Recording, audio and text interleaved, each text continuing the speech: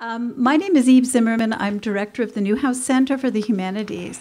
We are thrilled to have Professor Samuel R. Delany here as the first guest in our Distinguished Writer Series for 2019.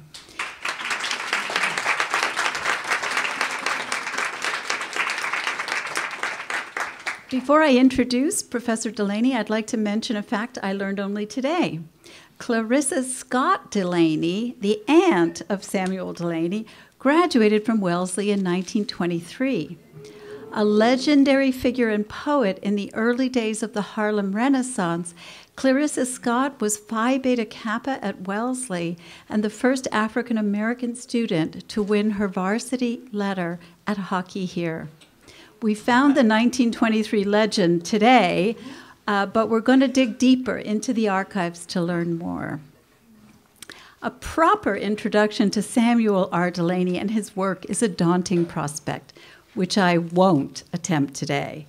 Trying to sum up Professor Delany's writing is like grappling with the quantum theory of many worlds. You think you've accounted for a good number of them, but soon he has dreamed up yet one more.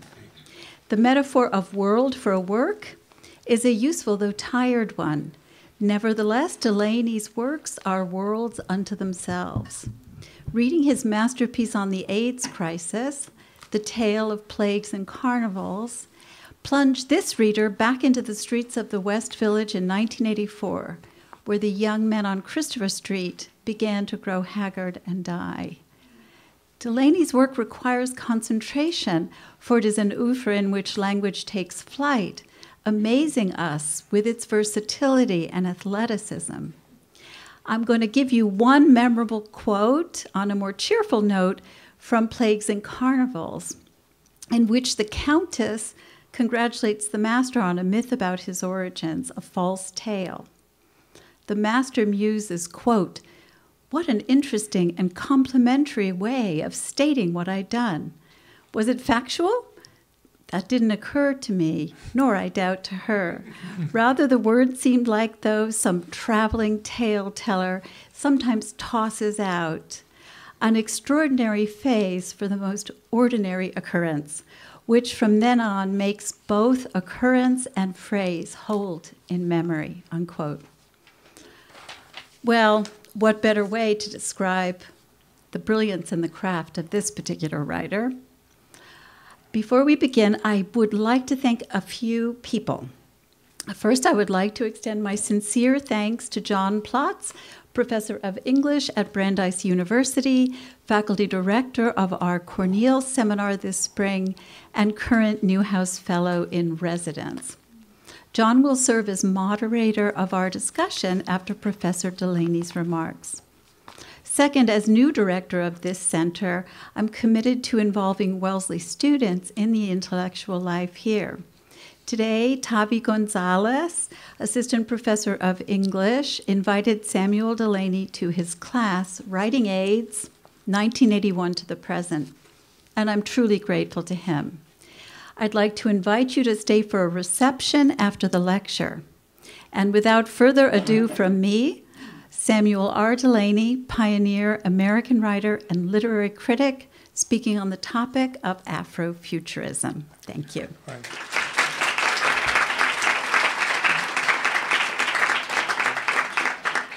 Well, thank you, thank you, Eve, very, very much, and thank you, everybody, for coming out of this. The title of this talk, this is kind of a work in progress.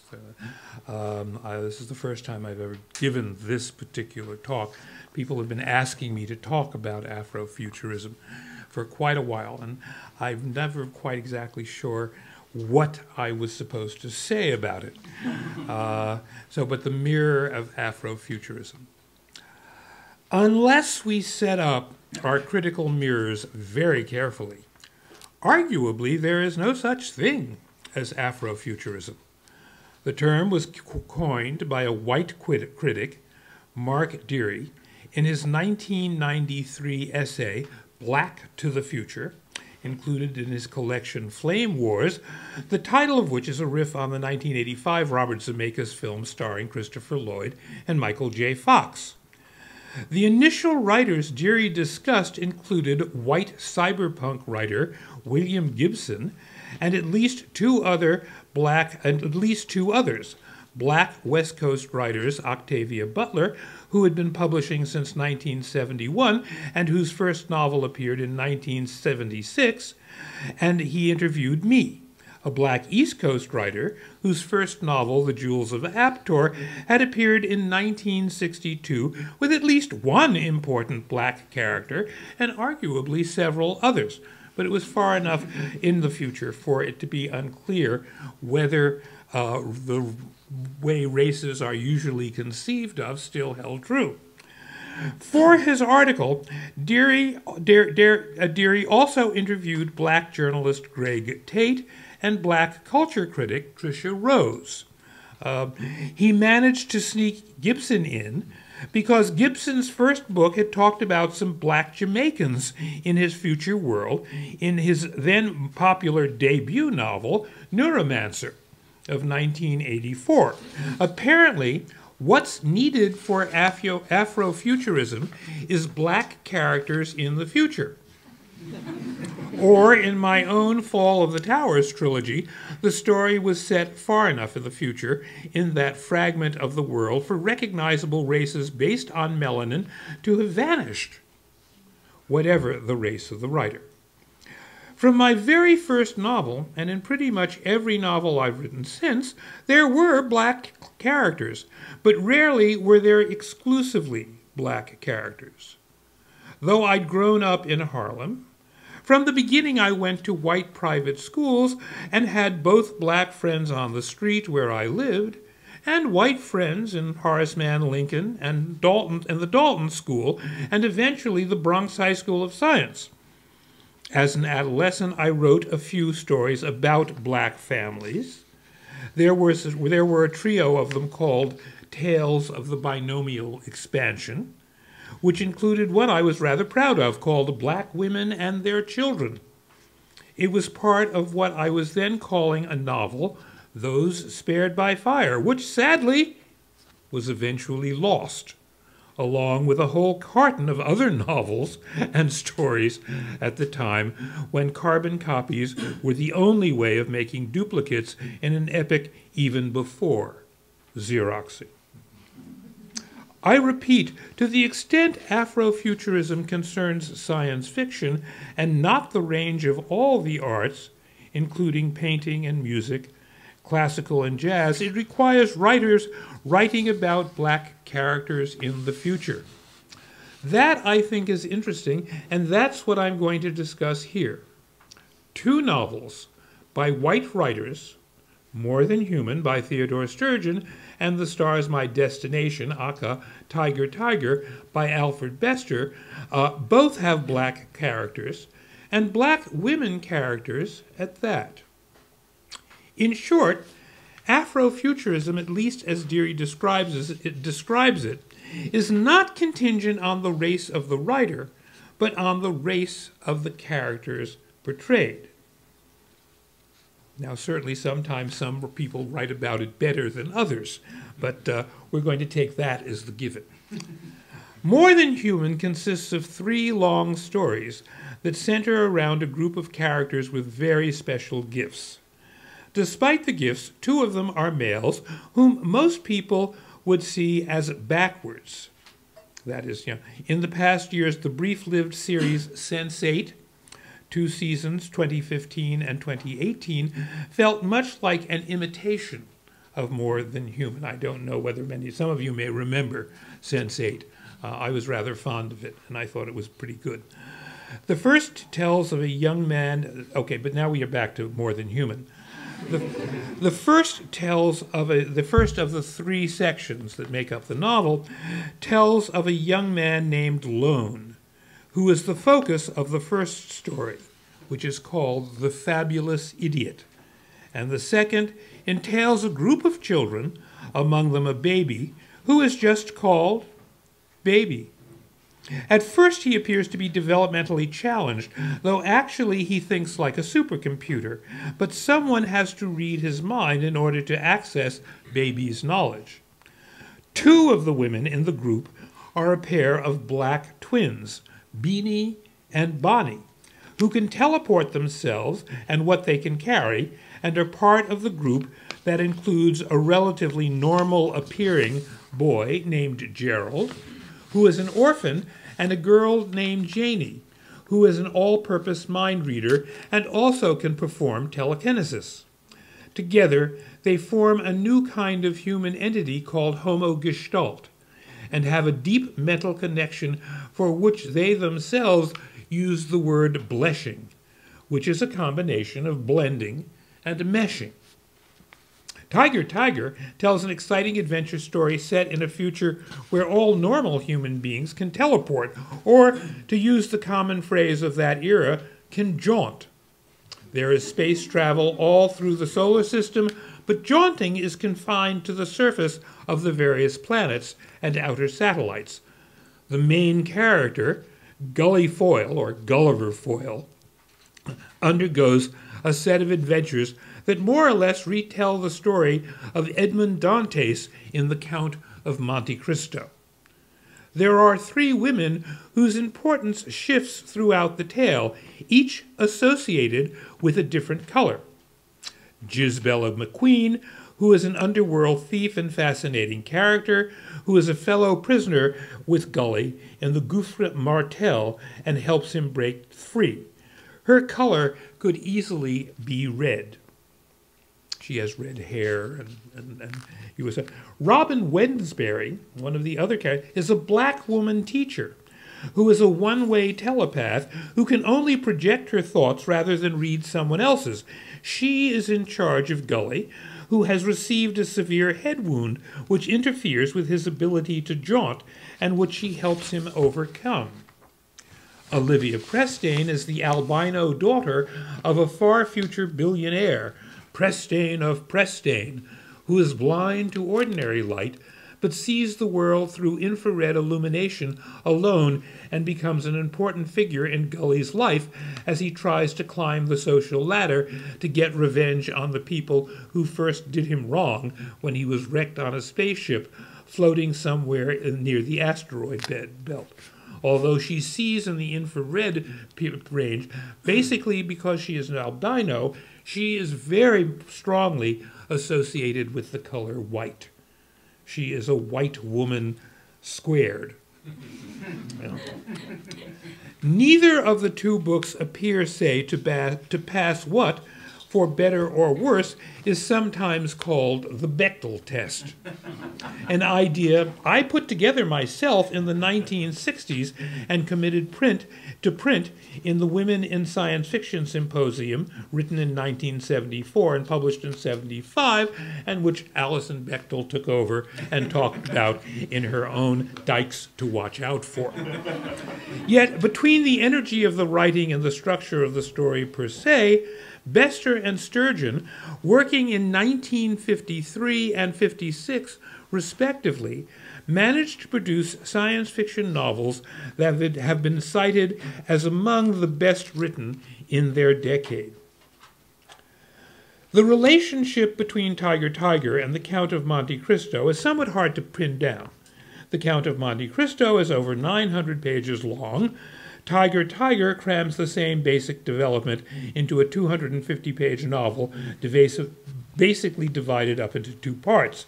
Of the three stories comprising More Than Human, one part tells how all the characters get together, part 2 tells how they stay together, and part 3 tells how they survive in the world by acquiring a new member and through him develop a sense of morality. They are only minimally longer. If we look again at our title, Afrofuturism, there doesn't seem to be much about black characters as such in the plots I have summarized for you. Indeed, there is the problem that slays that is the problem that slays a great deal of science fiction criticism. The truth is, the black twins, Bonnie and Beanie, are probably the weakest characters in the novel. They can barely speak to anyone but each other, and they function basically as well-loved servants to the others in the group. There is one incident in the second story, Baby is 3, however, where there is a slight wrinkle in this pattern. When whippoorwills call and evening is nigh, I hurry to my blue heaven.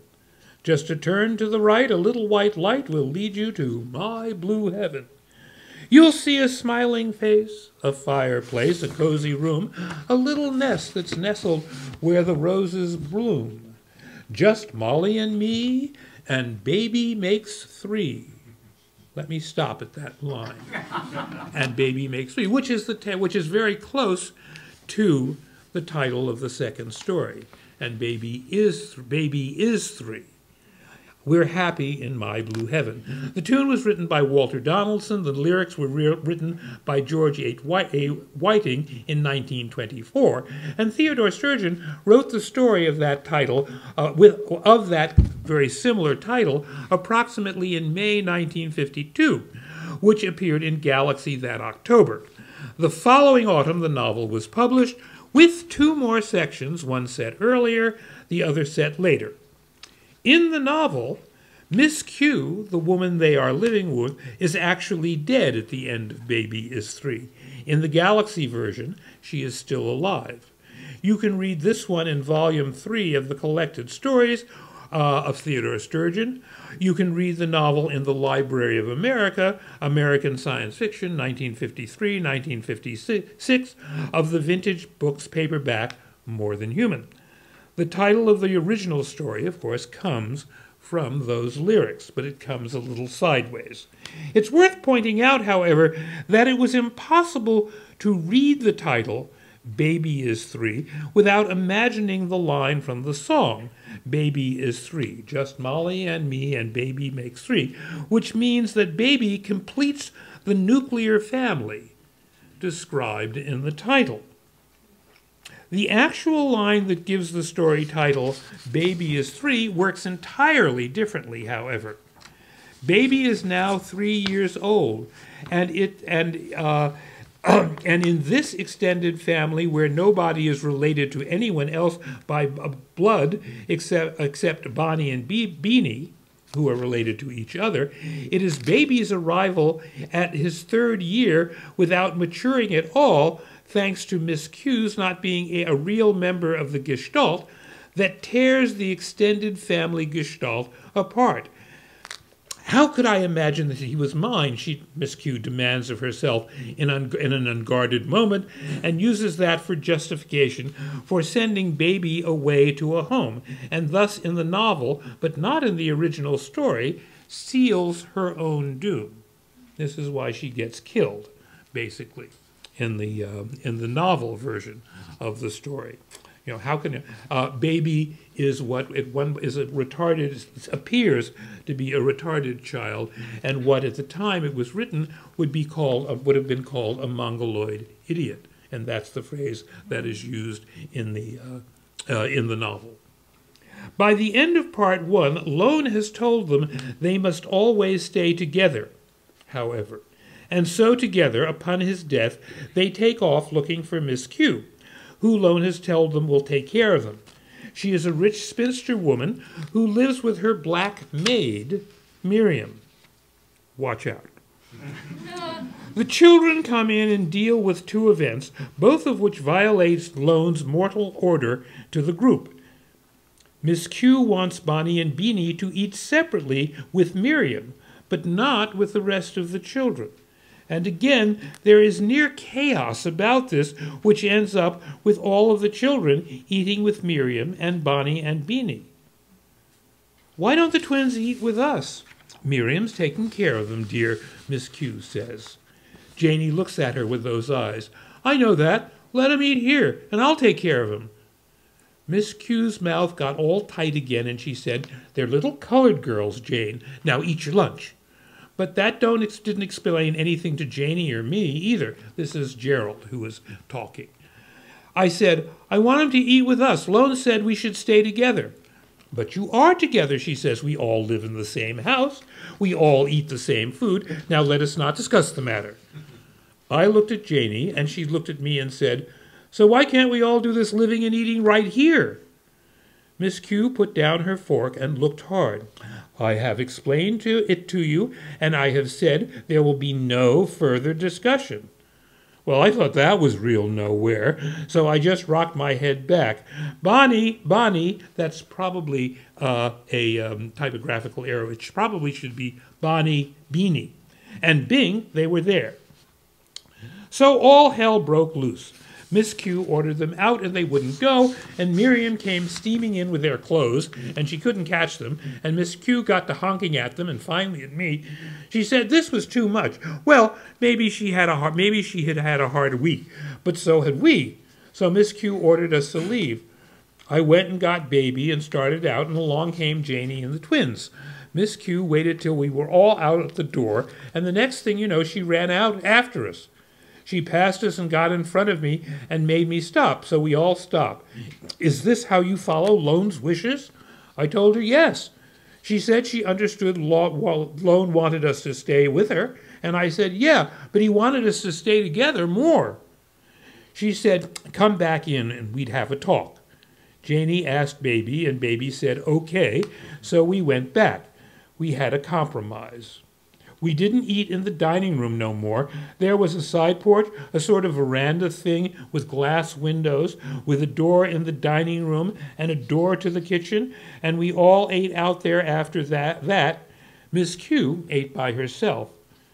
But something funny happened because of that whole cockeyed hassle. Gerald is telling this story to a psychiatrist, by the way. What was that? Stern, the psychiatrist, asked me. I laughed. Miriam. She looked and sounded like always, but she started slipping us cookies between meals. You know, it took me years to figure out what all that was about. The other situation they have to negotiate is when Miss Q wants to send Baby, who strikes her as retarded. That is the term that's used in the novel. That's not the term we would use today. To a home. The children cannot allow this, and the result is using their own special gifts somewhere between horror and the blackest of comedy. The loss of Baby, however, is not just the loss of a limb, but the loss of a brain, and the resultant shenanigans are even more violent. Entailing the science fictional elements in which psi phenomena are taken to be real and able to produce real effects. Look, I said, we don't like this any more than you do. If Lone hadn't told us to, we would never have come. We were doing all right where we were. Don't say wouldn't never, said Miss Q. She looked at us all one by one. Then she took that silly little hunk of handkerchief and pushed it against her mouth. See, I said to Janie, all the time getting sick. Ho, ho, said Bonnie. Miss Q gave her a long look. Gerald, she said in a choked sort of voice, I understand you said these children were your sisters. Well, she looked at me as if I was real stupid. We don't have little colored girls for sisters, Gerald. Janie said, we do. Miss Q walked up and back real fast. We have a great deal to do, she said, talking to herself. Miriam came in with a big oval pan and towels and stuff on her arm. She put it down on the bench thing, and Miss Q stuck the back of her hand in the water, then picked up Baby and dunked him right in. Baby started to kick. I stepped forward and said, wait a minute, hold on now. What do you think you're doing? Janie said, shut up, Jerry. He says it's all right. All right? She'll drown him. No, she won't. Just shut up. Working up a froth with the soap, Miss Q smeared it on Baby and turned him over a couple of times and scrubbed his head and like to smothered him in a big white towel. Miriam stood gawking while Miss Q lashed up a dishcloth around him so it came out pants. When she was done, you wouldn't have known it was the same Baby. And by the time Miss Q finished with the job, she seemed to have a better hold on herself. She was breathing hard, and her mouth was even tighter. She held out the Baby to Miriam. Take this poor thing, she said, and put him... But Miriam backed away. I'm sorry, Miss Q, but I am leaving here. I don't care. Miss Q got her hunk out. You can't leave me in a predicament like this. These children need help. Can't you see that for yourself? Miriam looked at me and Janie over. She was trembling. You ain't safe, Miss Alicia. They ain't just dirty. They're crazy. They're victims of neglect and probably no worse than you or I would be if we'd been neglected. And don't say ain't, Gerald. What?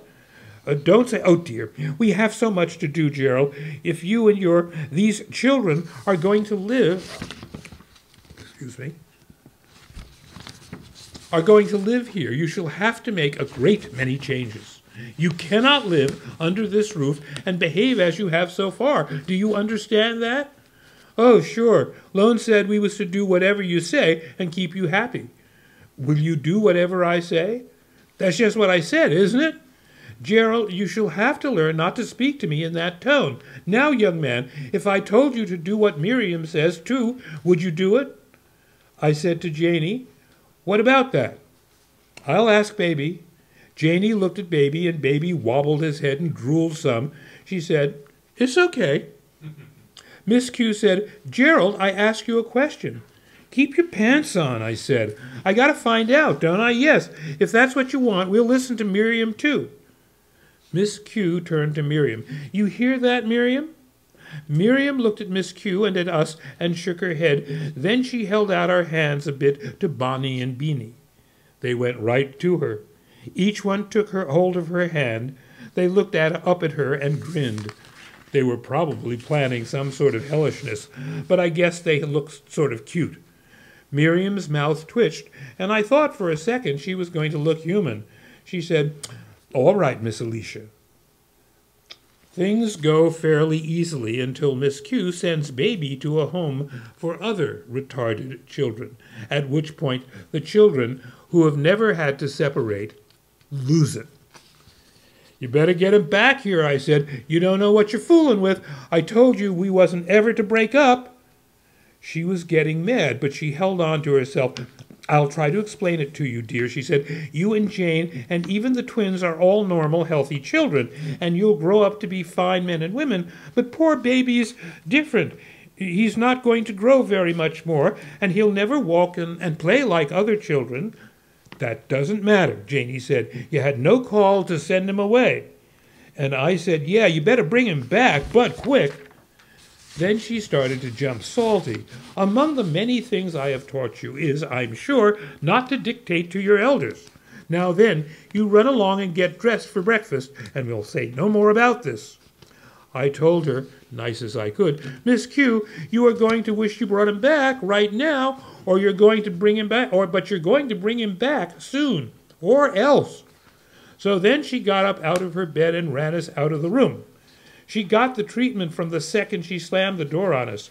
She had a big china pot under her bed, and it rose up in the air and smashed through her dresser mirror. Then one of the drawers in the dresser slid open, and a glove came out and smacked her face. She went to jump back on the bed, and a whole section of plaster fell off the ceiling onto the bed. The water turned on in her little bathroom, and the plug went in, and just about the time it began to overflow, all her clothes fell off their hooks. She went to run out of the room, but the door was stuck, and when she yanked on the handle, it opened real quick, and she spread out on the floor. The door slammed shut again, and more plaster came down on her. Then we went back in and stood looking at her. She was crying, and I hadn't known till then that she could.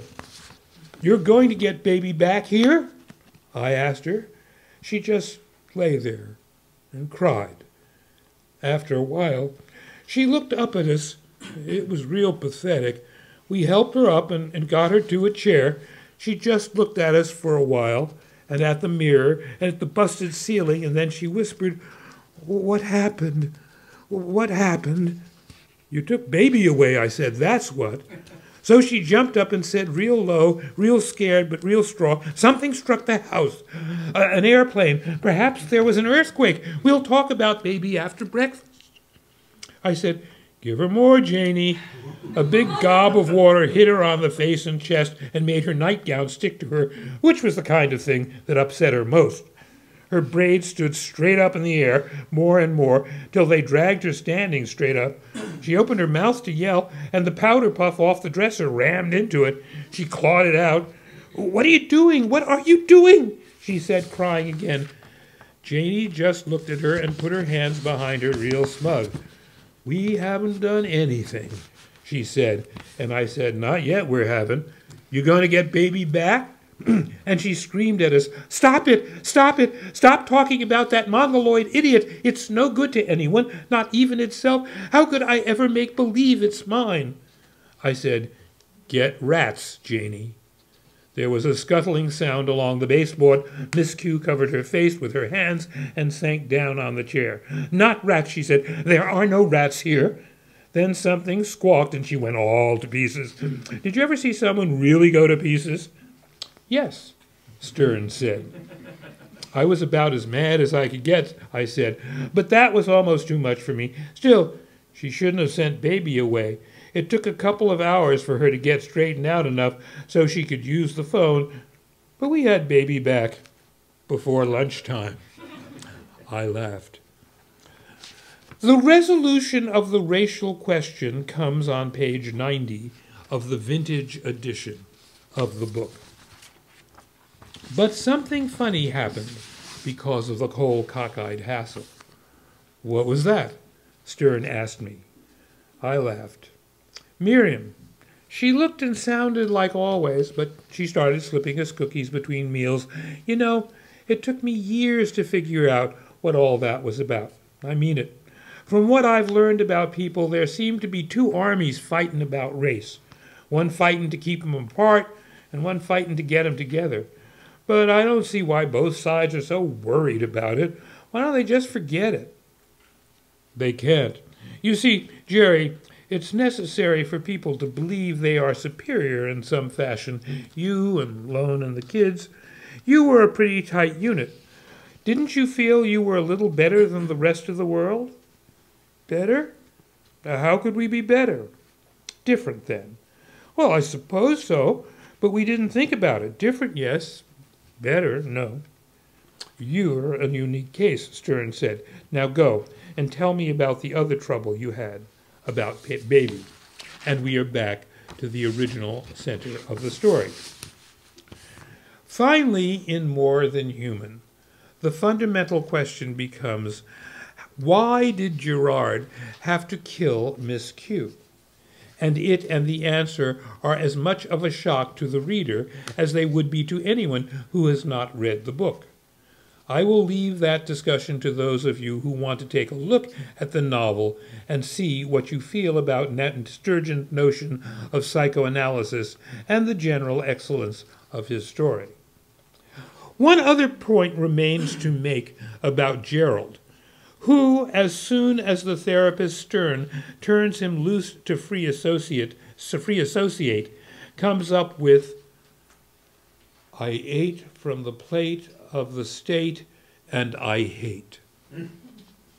He is a black-haired child raised all his life in a state orphanage, who at 7 or 8 first runs away and is discovered by Lone, who himself was a feral youngster, with odd psychic abilities, who, until he was taken in by a childless farm family, Mr. and Mrs. Prod, seem to have grown up outside the language as we know it.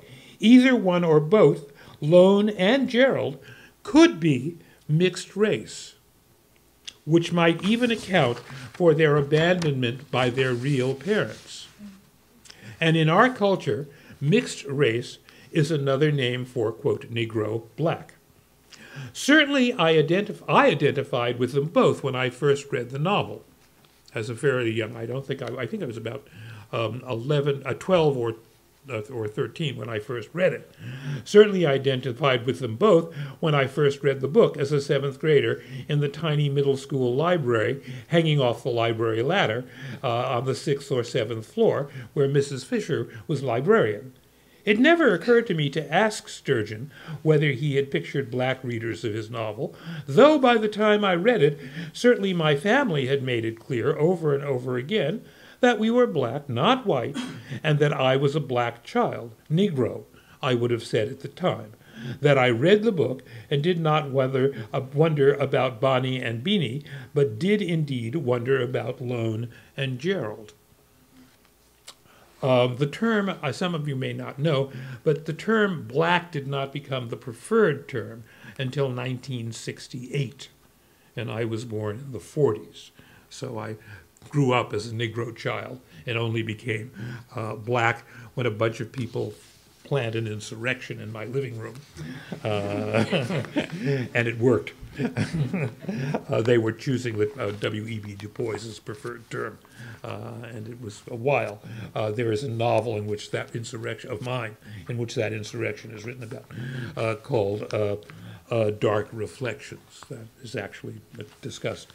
One writer and his book who does not get into Derry's consideration at all, but certainly does in mine, is Thomas Dish's extraordinary novel, Camp Concentration. I think it's interesting and meaningful that the question is posed by a white critic and not a black one. Again, I ask you to bear in mind that historically, Afrofuturism is a white concept that does not hinge on the race of the writer. If it did, William Gibson, a white writer from Alabama, would never have been among Derry's original Afrofuturists. My own feeling has always been that, as a black writer, whatever I chose to write about in science fiction for fictional form is Afrofuturism. At least one reason Dish's novel stayed with me is that it was the first novel of any sort I read where a black character in a situation that I could identify with, one in which there were both white and black characters, which had been my own situation, struck me as believable in its science fictional terms. Mordecai Washington is a black military prisoner among a lot of military prisoners at Camp Archimedes.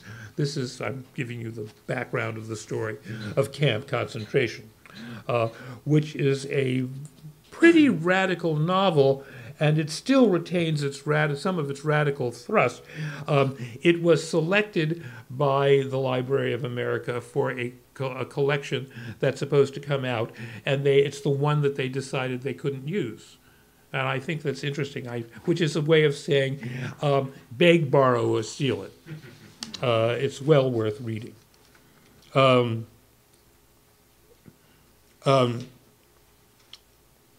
Again, I'll read this.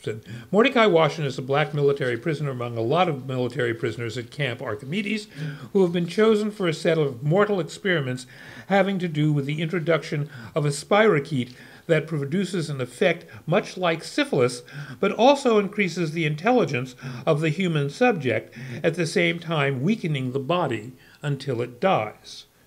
Dish does an uncannily good job in presenting the situation of his human guinea pigs and the rather horrifying experiments that they have been made subject to.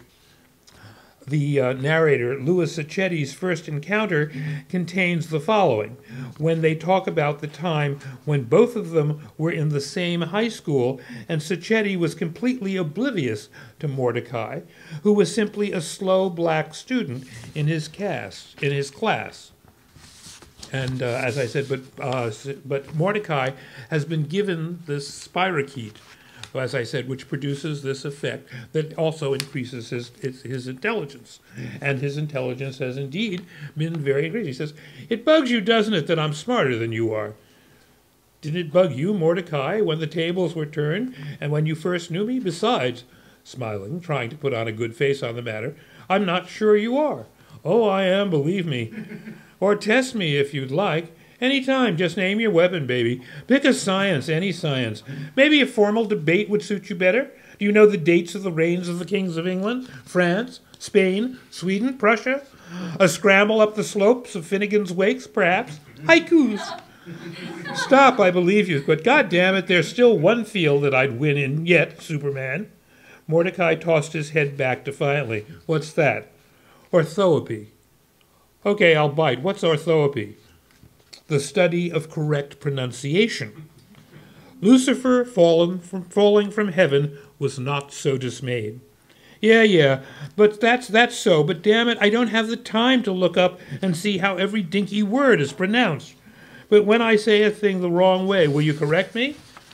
I suppose a poet should be good for that, if nothing else. Well, I can identify with the character because he is a writer, and there is a good deal of humor in the way the novel's main character, Louis Sacchetti, and the resonance with the two political prisoners, Sacco and Vanzetti, is not, I think, is intentional. Uses the technology that makes automatic copies of everything he writes on his typewriter, which are given to General Hast and the chief psychologist, Amy Busk, a high-ranking whack. There is also an artist named Adrian Leverkuhn, whose name Dish borrows from the hero of Thomas Mann's Dr. Faustus. Writing down what each of them is saying about the other becomes a way of maneuvering them. Dr. Busk finally runs off with Mordecai until his surprise return, which allows Mordecai to effect the novel's denouement. It was a happy accident Hast's mind, finding himself suddenly in Mordecai's exhausted frame, should panic so hectically as to produce an embolism. Mordecai maintains that it was the thought of being a Negro that undid him. Certainly Mordecai has a great deal more agency than the twins.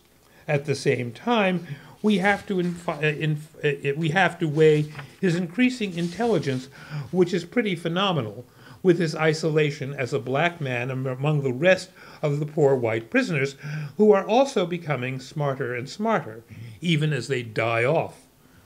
Mordecai also has a believable black backstory about having been a student Sacchetti never noticed when he himself went to a high school and simply didn't see there was a strange black kid who had indeed noticed him, and he is even responsible for Sacchetti's having been brought to Camp Archimedes in the first place.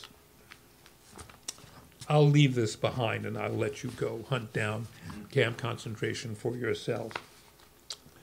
3 years before Octavia Butler's death in 2006 from a brain bleed, which was either the result or the cause of a fall outside of her relatively new home in Seattle, where she moved after the death of her mother, Octavia Estelle Butler wrote 2 stories, Amnesty and The Book of Martha. Though most of her money came from her novels, Butler's short stories are, in my opinion, her strongest work.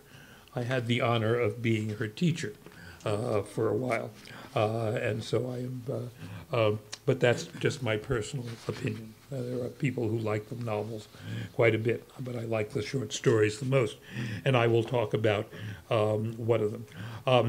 Amnesty is one of the most interesting and inventive stories I know of in the science fiction corpus, and editor David Hartwell agreed with me. A white editor, by the way. It was inspired by the story was inspired by the appalling political situation that occurred in the late 90s involving Dr. Wen-Ho Lee, who was accused with no proof of being a spy and detained in solitary confinement for 9 months in shackles and released in September 2000. Amnesty is an important story for at least 2 reasons. It is one of the few science fiction stories that gives a complex picture of what true alien behavior might be like if a more powerful alien civilization took over the Earth.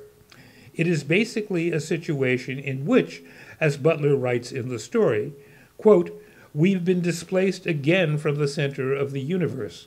We human beings, I mean, down through history and myth, and even in science, we've kept putting ourselves in the center and then being evicted." Now, that is not an original idea with Butler, but I think it's a true one. It's an eviction that occurs with everything from the discovery that the sun is the center of the universe, center of the solar system, to the discovery of the unconscious as a big control of what controls our behavior, etc., etc., etc. And each of these great discoveries kind of knocks us further and further out of the center of things. The main character, not a woman called Moses, but a woman called Noah, was captured as a child by the aliens who had almost no understanding of human beings and as little understanding of human beings as human beings had of the super intelligent alien communities that had started arriving on Earth. The difficulties of communication were the equivalent of human beings trying to learn how to communicate, say, with chipmunks. There is a symbiotic relation possible between the two species, but both the humans and the communities have to seek it out and accept it. The humans can be treasured pets for the aliens, but there is a secondary language that both of them are capable of speaking that the other can understand, involving signals with the limbs. So what will we be then? James IDO demanded. Whores or house pets? Noah smiled humorously. We are neither, of course, but you'll probably feel you're both unless you learn the language. We are one interesting and unexpected thing, though. She paused. We are an addictive drug. She watched the group and recognized that Rose Johnson had already known this, and Sorrel Trent had known. The other four were offended and uncertain and shocked. The effect proves that humanity and the communities belong together, Sorrel Trent said. We are fated to be together. They have so much to teach us. Everyone ignored her. Noah is black, as a black woman, and so are some of the people she was talking to. You told us they understood. Everyone ignored her. You told us they understood that we were intelligent, Michelle Ota said. Of course they understand, Noah said, but what's important to them is not what they think of our intellect, it's what we can be to them. That's what they pay us for. We're not prostitutes, Piedad Ruiz said. We're not. There's no sex in any of this. There can't be. And there are no drugs either. You said so yourself. Noah turned to look at her. Piedad didn't listen particularly well, and she lived in terror of prostitution, drug addiction, disease, anything that might harm her or steal her ability to have the family she hoped for. Her two older sisters were already selling themselves on the streets. She hoped to rescue them and herself by getting work with the communities. No sex, Noah agreed, and we are the drugs. The communities feel better when they enfold us. We feel better too. I guess that's only fair. The ones among them who are having trouble adjusting to this world are calmed and much improved if they can enfold one of us now and then. The communities look like large bushes, and they move through. I don't know. How many of you are familiar with the story Amnesty? A few people. I see a few hands. It's a very good story. Go get it. It's one of the last two stories in the revised edition of Bloodchild and Other Stories. Read it. It may be one of the most important science fiction stories ever written. Not just because it's an example of Afrofuturism. What inspired it, I think, is interesting, that it was basically a piece of inhuman treatment of an Asian doctor. The ones among them who are having trouble adjusting to this world are calmed and much improved if they can enfold one of us now and then. She thought for a moment. I've heard that for human beings, petting a cat lowers our blood pressure. For them, enfolding one of us eases what translates as a kind of biological homesickness. We ought to sell them some cats, Thera said. Neutered cats, so they have to keep buying them. Cats and dogs don't like them, Noah said. As a matter of fact, cats and dogs won't like you after you've lived in the bubble for a while. They seem to smell something on you that we can't detect. They panic if you go near them. They bite and scratch if you try to handle them. The effect lasts for a month or two.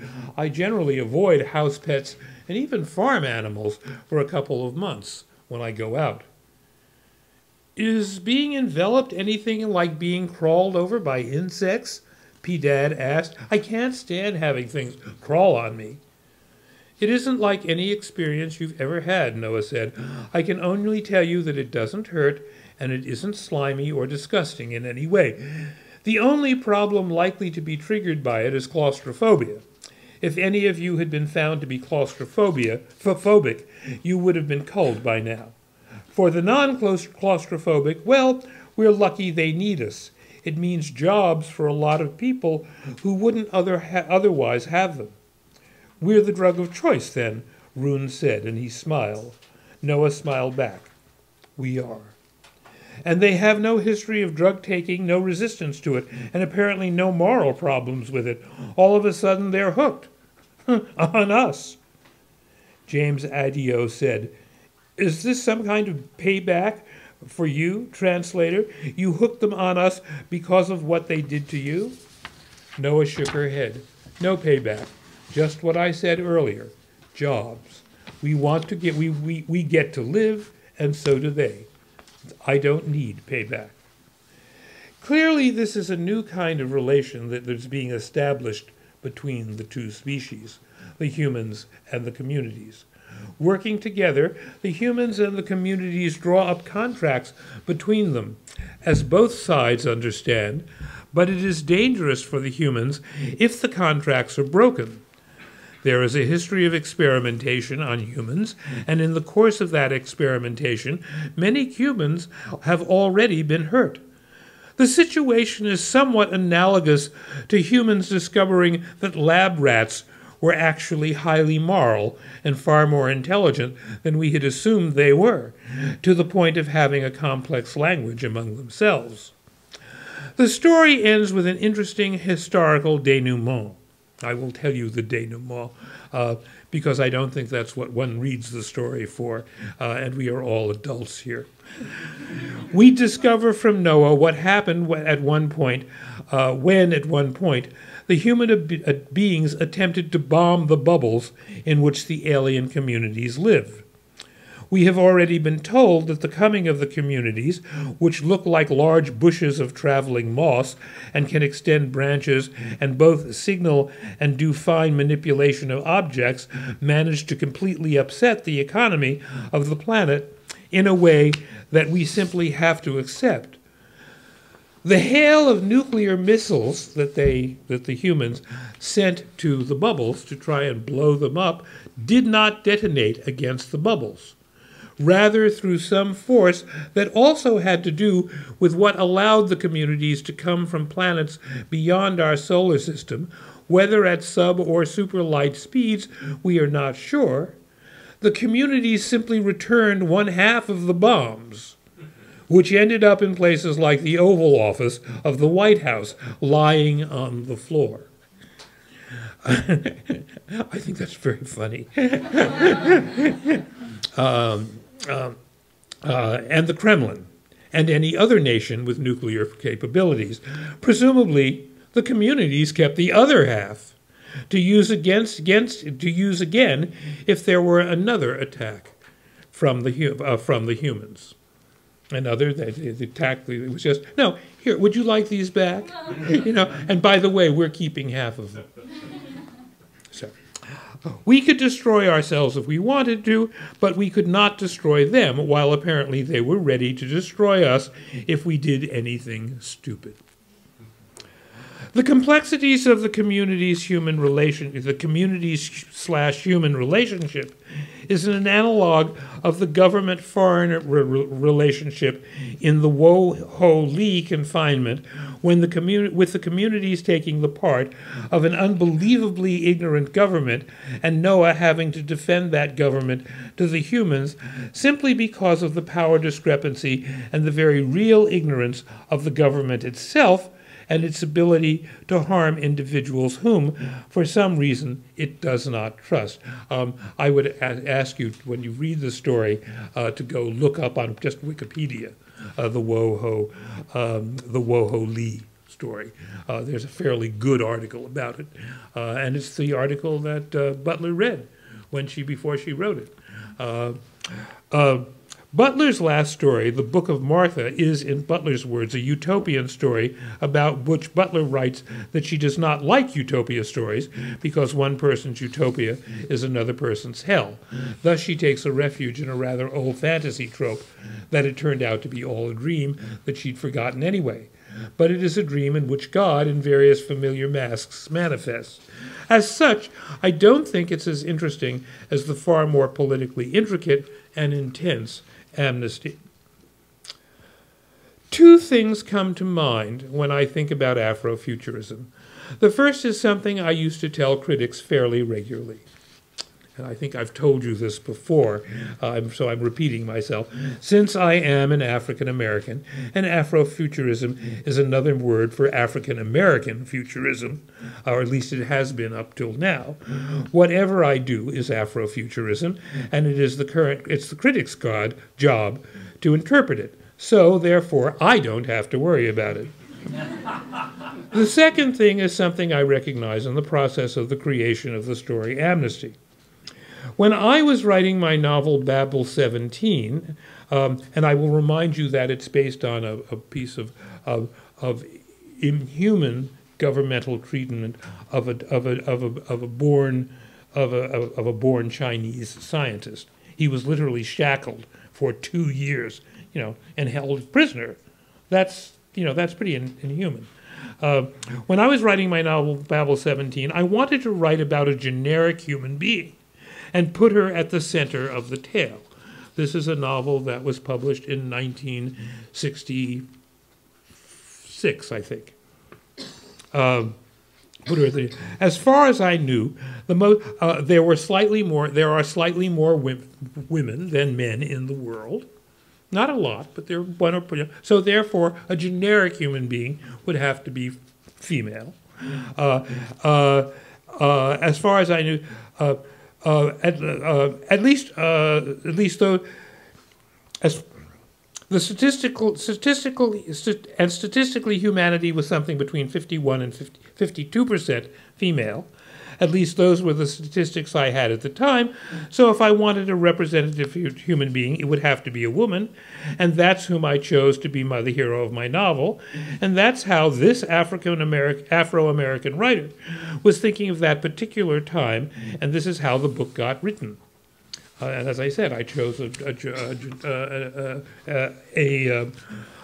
Chinese woman because that was the largest group at the time, so that seemed to be a good choice for a generic human being.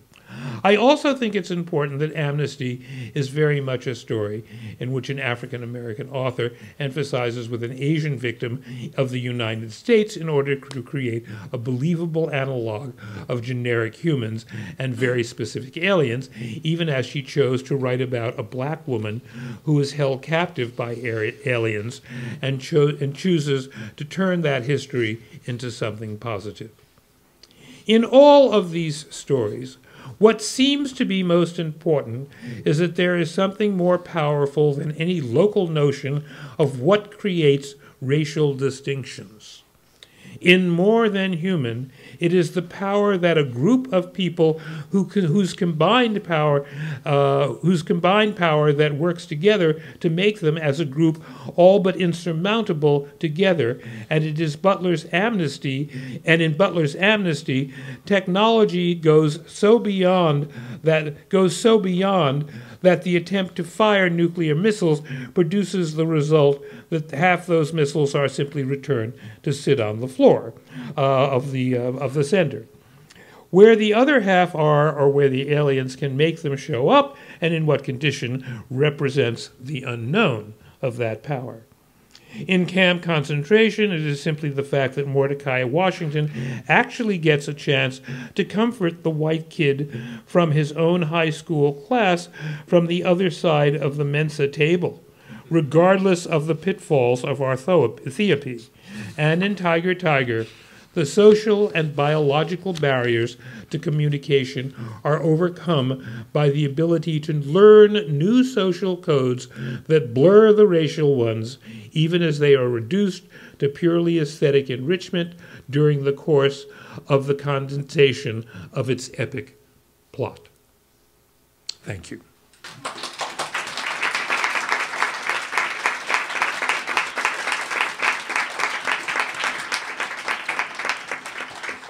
Let me apologize for two things. One, let me apologize for not standing and delivering this upright. And two, any questions that anybody has, I would be happy to field as best I can. That's great. So Professor Delany, thank you so much. This is amazing. And my job is basically to stall while you guys get your questions ready to go. So I'm just going to ask a couple of questions to start the ball rolling. Sure. And, you know, I was...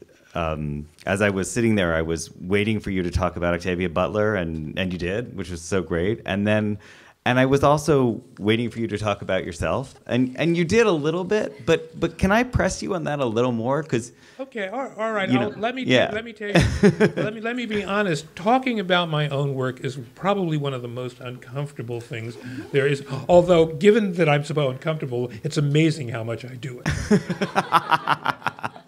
Well, okay. I'll just dangle this out there, and you can take it or not. But you said, you know, it's not my job as a writer. That's the critic's job. Yeah. But one of the things that's so amazing about your writing is that you incorporate criticism and theory into your writing itself. So of all writers, you're probably the best positioned to be your own critic. So. I cannot be my own. I don't think of myself as my own critic. I can kind of describe work I've done. I can't really criticize. I can tell what I was trying to do, what I hope I did. Yeah. It's very hard for me to tell. It's impossible for me to tell what I did do. That's simply because of where you sit. When you write a story, you basically have two things to go. You know, it's like trying to stand on the inside of a balloon and make it look like something by pulling it from the inside, and you have no idea whether you succeed or what. There's the best statement of this, I think, is from Thomas Mann, who says, "About the worth of my own work, I cannot know, and you cannot tell me."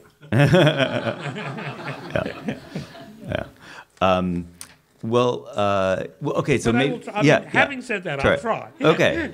Well, so I guess the question is, I totally hear what you're saying about the problematic origins of the term Afrofuturism, which make you feel like it has these limits and this, you know, sort of, you know, a particular white critic at a particular moment put these categories out there. But what if you? And I think that's what it ought to stay. Yeah. I mean, the notion that it to be just what black writers write, I think that's called segregation. Yeah. You know. Yeah. But do you want to take it up and put it in your own direction? Like, are you tempted to push the term in your own direction and say no? No. No. I almost never think about it. I write about black characters. I write about the characters I see around me. I write about people in my family. I write about people I've seen. I write about people I've seen in classrooms. You know, I write about people I've seen, and you know, and that's what I work. My current the last science fiction novel that I wrote was in 2007, and it's a very long novel called Through the Valley of the Nest of Spiders. And it's the first thing you see on my website when you start scrolling down on the homepage. You know, and I hope that's, you know, and I hope, you know, I hope that's the one that gets bought. You know? Yeah. But so you said something that I've heard it said before, but I loved how you put it, that the science fiction is telling the story of how we put ourselves in the center and then we get evicted. That it's the story. Not science fiction. No, this is history. Oh, history in general. History does okay. this. All right. I'll stand. Okay. I do not know what. I think this. I think this goes back to somebody like Alfred North Whitehead. Mm-hmm. You know, or maybe even Bertrand Russell, who keeps saying that, you know, it's got to be post-Freud, because Freud was one of the great, was cited with one of the great huge blows delivered to the notion of human centrality of the centrality of human consciousness because of the discovery of the unconscious. Mm. Yeah. So and Copernican, the Copernican revolution and all the others. So the Butler story you were describing, and a lot of Butler's work is like this too. I think it has a particular angle on that decentering, which is imagine us as, for once, the subordinate species. Yeah. We're not top dog on the earth. All of a sudden, we have to grapple with the fact that we're the pet or the addictive drug. Right, yeah. Yeah. Mm-hmm. Do you think, for you, is that just kind of, that's what science fiction shows us in different forms all over? Or do you think there's something specific to how Butler thinks about race in America that's what gets her to that? Yeah, well, I think it is.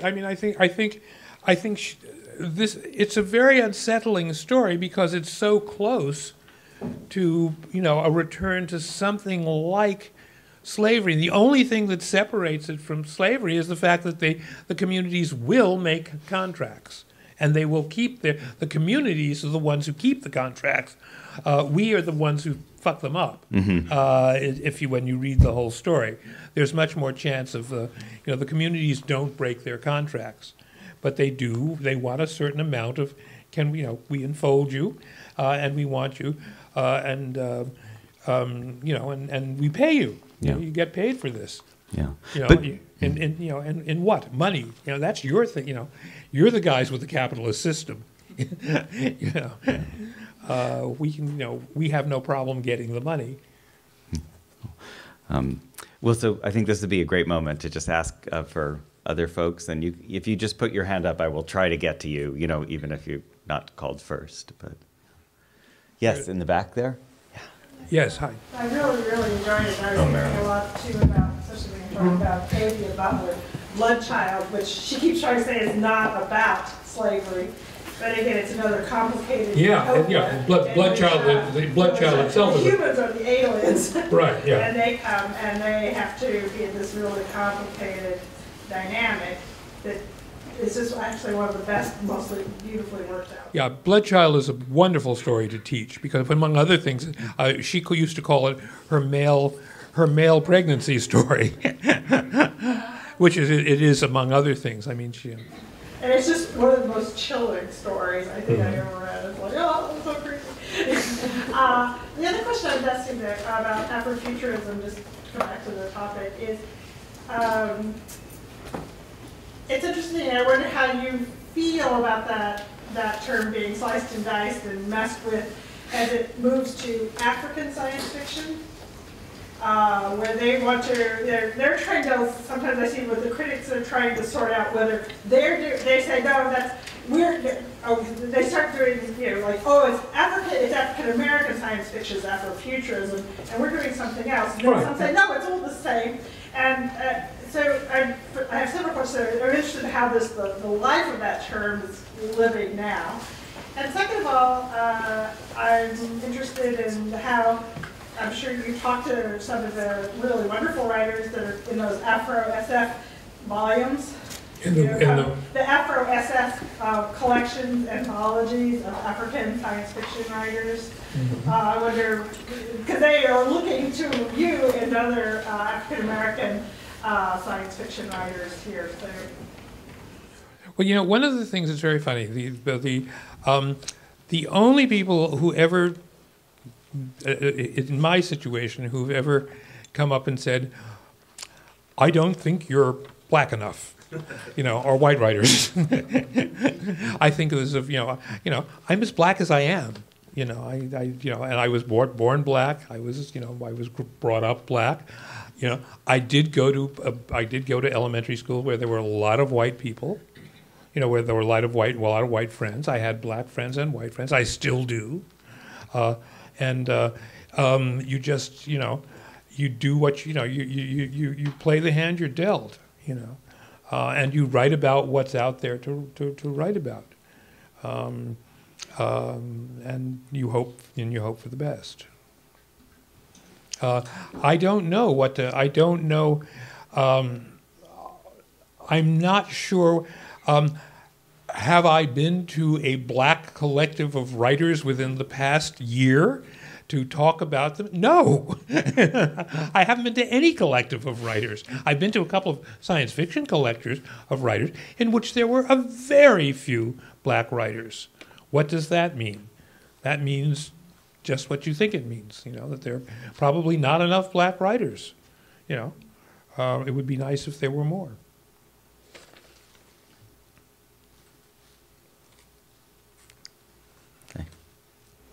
I've always been fascinated by the Nebula Award story.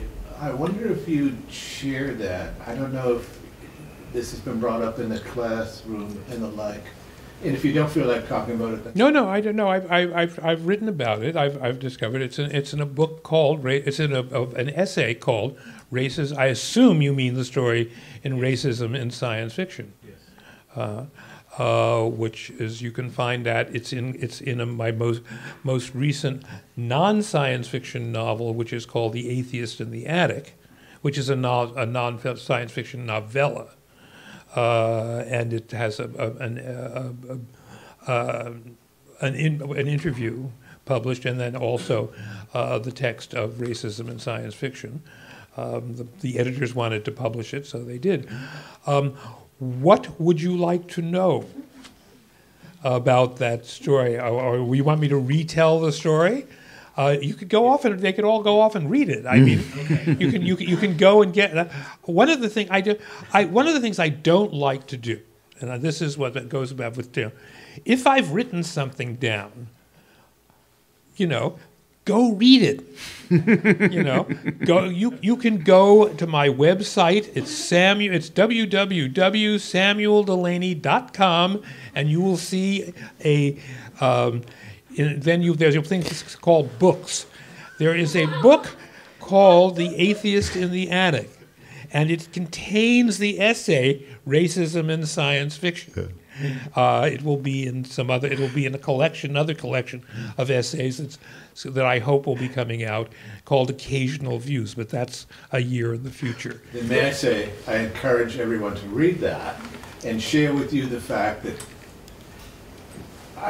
by chance, I saw the title, Racism in Science Fiction, not terribly long ago, and I had no idea about that moment, and especially after the negative introduction, when Isaac Asimov came by and spoke to you. Yeah, it's got it. I do not. I think people have sometimes people tend to overread it, which is to say, basically what happened. I had just won a Nebula Award and had forgotten I was up for two. And so I found myself having won 2 Nebula Awards that night, and I was and it was a very fraught moment. That's about the most prestigious award you can win in science fiction. Yeah, so given by your fellow writers. As I said, I would prefer if you went and read it, because it's my written version is much more facile than this verbal, mishmash of the story. But as I was going up there was a lot of, how do you put this? There was a lot of strange feeling in the room that evening because. Well, again, it's too complicated to explain in 2 minutes. Basically, I accepted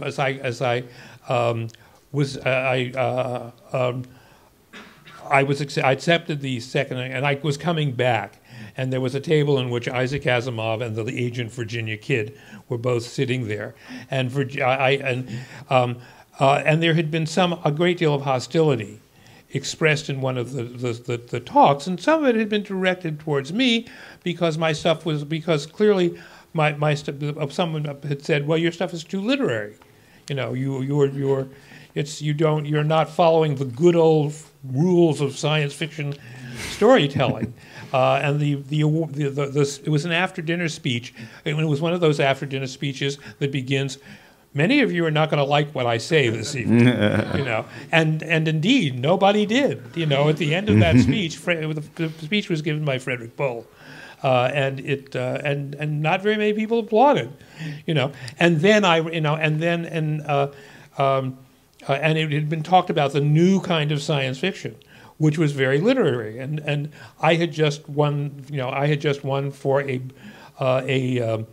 a novel where every chapter was begun with a quote from some other literary Jacques work. Lacan.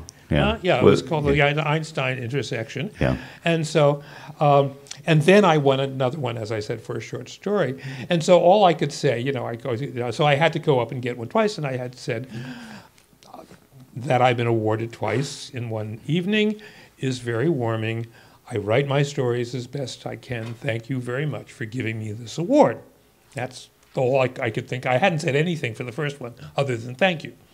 And so I'm going back, and Virginia Kidd, bless her soul, who was a friend, I thought of as a friend, she is now dead, and she put her hand on my arm, and she said, "Chip, that was elegant."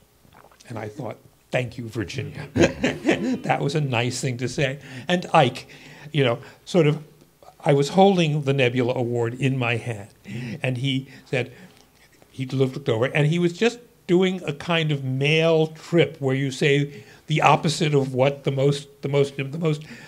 worst thing you can. He said, "You know, Trip, this is all just because you're Negro." Now, this is a joke. This is a joke. What he was trying to say is, you're a really good writer, and this is not because you're Negro. You know, that's what it meant. I knew that.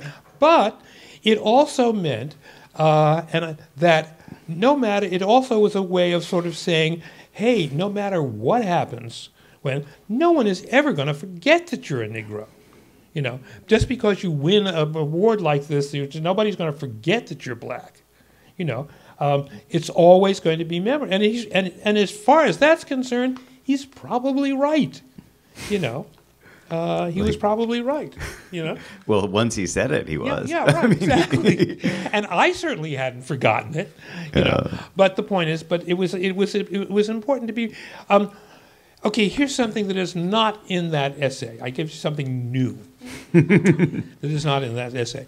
Whenever I have gone to a place where there's a possibility, I haven't done it today. Well, I'm not getting an award today, but whenever there's a possibility of me getting an award, I used to do when I was a kid, I would always put a penny in my shoe so that I would do something that would make me physically uncomfortable, to remind myself that I was only human.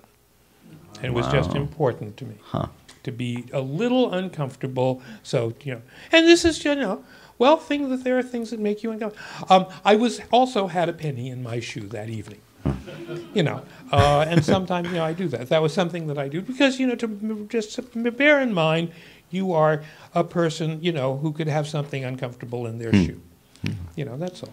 And so that's important. That's not in the essay, but it's kind of the same thing. I'm reminded of a fact about my book collection. I have a copy, I think, the first edition of the Jewels of Aptor. Mm-hmm.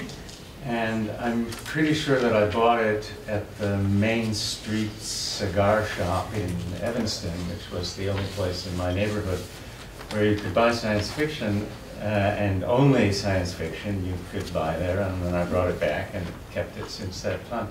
But it's very moving to me to think about what it felt like then to buy science fiction. Namely, you don't go to the library, you don't go to Clark and Brentano's, you go to the cigar shop, and then from that moment to this moment in the Newhouse Center for the Humanities, feels like you and the genre have traveled a considerable distance. It's very moving for me to think about that. Oh, yeah, well, I think it has. I think in ways it has.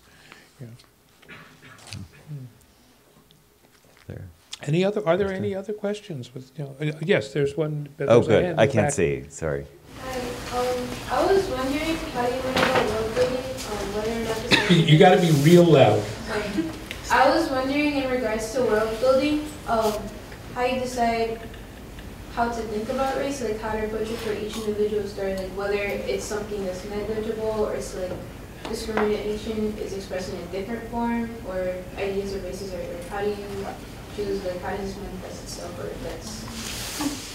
Well, you know, again, is race negligible? It depends on what the story is about. I learned about race, you know, I learned about, you know, I remember my first racial trauma was when I was 5. You know, when my father, oh Lord, let me see if I can reconstruct this. I was going to a school that was mostly white, and one of the things that happened is that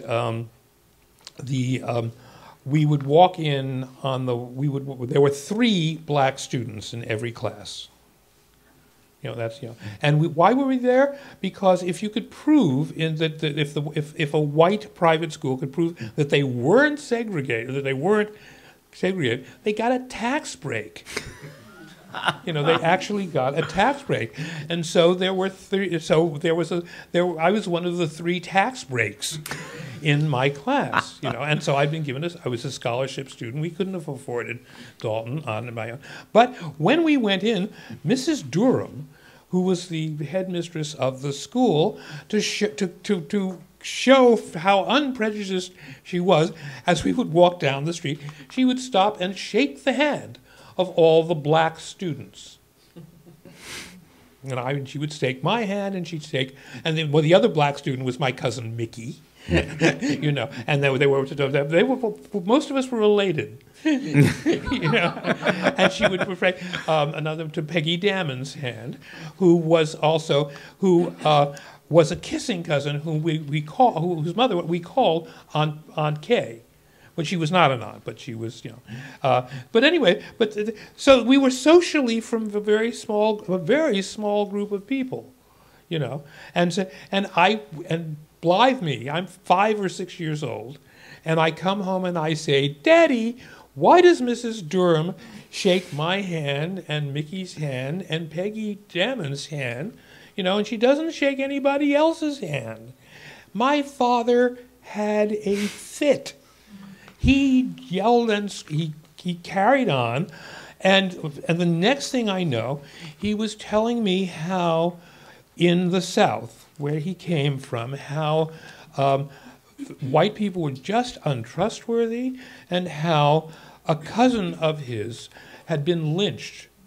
You know, and she was like my father, like me. We were fairly light, and she was a fairly light woman, and she was pregnant, and with her much darker husband, and they had been stopped, and she had been hung up, and she had been slit open, and her belly and her child had been dropped dead on the ground, and then they brought their body, and both of them had been killed, and I'm 5 years old.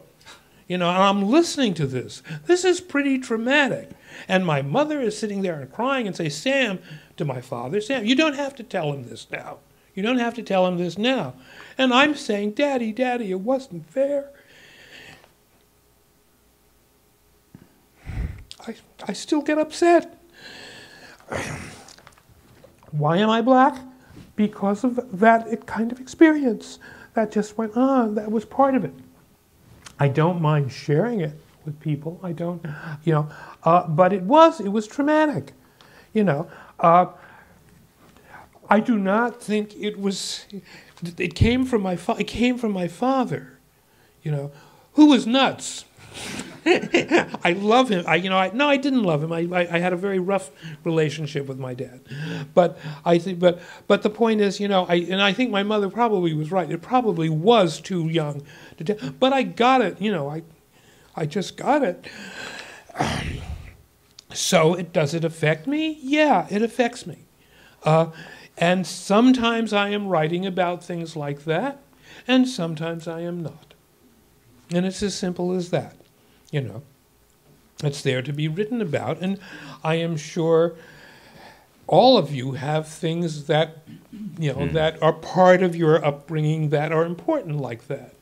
You know, some of it which are easier to deal with, and some of them which are harder, and so that's the way it works. I'm not embarrassed by it. I'm not ashamed of it. We had a book edited by Paul Robeson called We Charge Genocide, which was filled with pictures of lynchings, of black lynchings. And I used to look through it, and see all of these pictures, these pictures. And I knew that they were pictures, I knew they were pictures of things that happened to people in my race, not somebody else's, and it made, history is what does that. So, I did not want to bring this to such a serious halt, but it's there. But the point is, these are the things that make it, make you who you are. So Chip, sometimes people say that science fiction, sometimes the account that's offered of it is it's escapism. It's what lets you get, on the spaceship and zoom away from that history. Like it's not our world, it's that other world. Mm-hmm. Is that how you think about it? Or? I don't know. Having made you sit through this, I'm going to ask you all to go to my website. Go to my, huh? Yeah. Okay, yes, well then, go to my website. Go to my website. And the first book, as I said, is a big book called Through the Valley of the Nest of Spiders. And there are 2 buttons that have essays about the book. Great. And one of them is by an African, not African American, an African critic, black African critic, named Kaguro Makaria. And it says about the book, and it says Makaria, and read his essay about the book. Because one of the things that occasionally happens is you read an essay about a book and you say, gosh, this critic seems to have read the book I remember writing. What does that mean? And one of the reasons I like Makaria's essay is because it seems to be about the book I remember writing.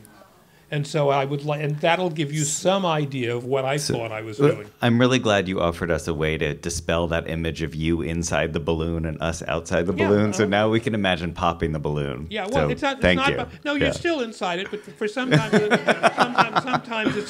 you do succeed in making it to the shape you want. Great. That's. Yeah. Well, Professor Delany, thank you very much. Yeah.